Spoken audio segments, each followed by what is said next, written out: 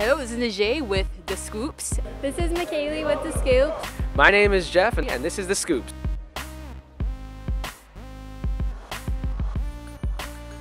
Today we are talking about midterms. Midterms.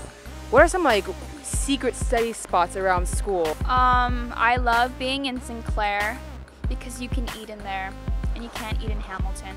Where do you study? The house, my house. I like to go to Hamilton because it's super cold, so it always keeps me up. And any of the top floors kind of hidden away in a little cubby. I study on the 3rd floor in Hamilton all the time. In my bed, 2 pillows behind me with no sheets, and I have the fan directly on me. It's my perfect study spot. Definitely in that little computer lab up there with the super soft leather chairs. Yeah. What are your hardest classes this semester? I think microbiology would probably be my hardest. Bio and Chem. I had my calculus last week Friday. Research methods. It's basically statistics. International organization, and I couldn't really tell you what it's about yet, so. Probably French. Can you speak French? No. Not at all. A little bit. Tutele.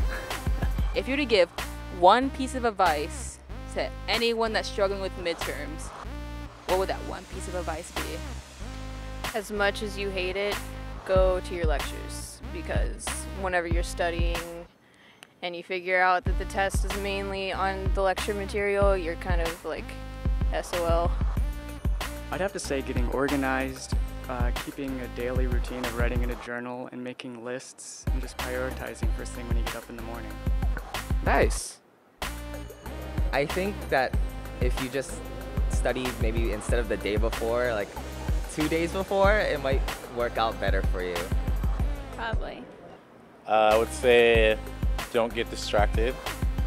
Leave your smartphone at home. Limit yourself from social media websites like Facebook. There's different apps to block you from. This has been Najee. This is Blake. And this has been The Scoops. And this is McKaylee. This is Alan. And this has been The Scoops. My name is Jeff, And my name is Emily. and this has been The Scoops.